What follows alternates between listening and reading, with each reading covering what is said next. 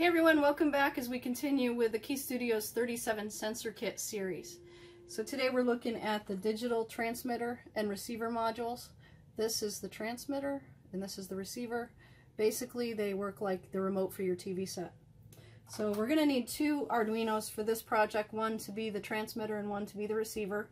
We'll need 3 extra breadboard wires for that reason, and another power cable so you can plug it into the wall, or I'm going to plug it into my computer. So I'm going to head over to the computer, and I'm on the TinkerPie website. I'm going to search for digital IR, and I'm going to bring up the transmitter module because the manufacturer's wiki has the code and diagrams for both of the modules in one here. So here is the connection diagram for the receiver, which is what I'm going to do first. So I'm going to grab the receiver here, and the blue goes into S, the red goes into plus, the black into negative, and then we're going to plug these into this Arduino. We've got ground and power, and they've got this one going into pin 11. So it's 8, 9, 10, 11. Alright, so I'm going to head over, and you're going to grab the code if you're following along with me. I'm going to remote into my Raspberry Pi, which is what I use usually to program my Arduino. So what we're going to need for this one is a library for the Arduino. And this is called Arduino IR Remote, and it's out here on GitHub. If you've never installed a library for the Arduino, I'm going to show you how to do that. So over on the right, there's a clone or download button. You click that, and then you get this download zip. So once that downloads, I do show in folder. And then I'm going to do a cut here. And then I'm going to find the directory where Arduino is installed, and under that there's libraries, and I'm going to paste it right here. And then right click on it and extract here. And I always rename this directory because a lot of these come with dash master at the end, so I'm just going to remove that. Click OK. And then when I open up the Arduino software, it's going to detect that. So it looks at all the directories underneath the libraries, and it'll load them automatically.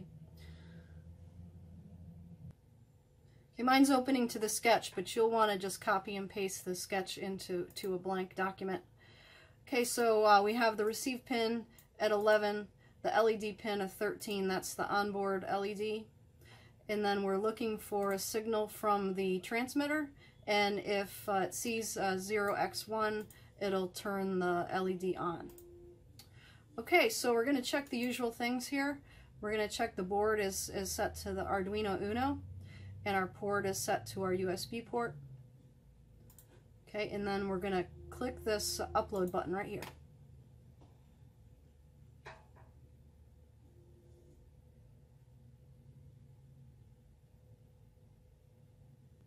So that is done uploading. So now we're going to plug the Arduino, or plug the cable from the Raspberry Pi into the other Arduino.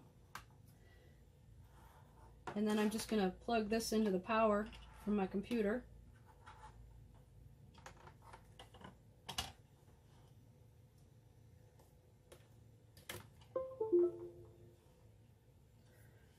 Okay, then I'm going to head back over to the wiki. And we're going to bring up the diagram for the other module, which is the transmitter. So for this one, same thing, we're going to plug the red into plus, the blue into negative, I'm sorry, the black into negative,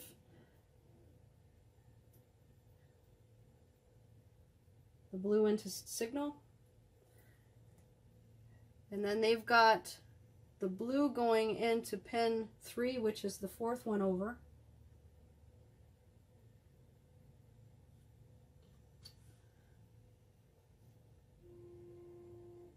$5 volts. and ground. So next we need to program the second Arduino. So if you still have the wiki open, you're just going to scroll down a little bit here and grab this code right here. And I'm going to head over to my Raspberry Pi, open the software,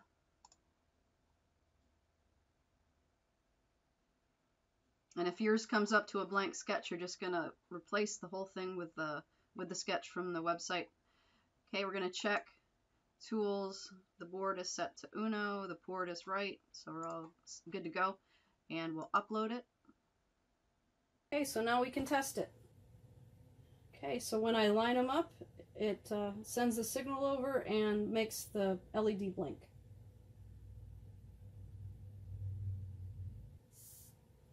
So that was a very simple example of how we can use the transmitter and receiver. We'll be doing some more advanced projects later, so I hope you subscribe to my channel so you'll get a notification.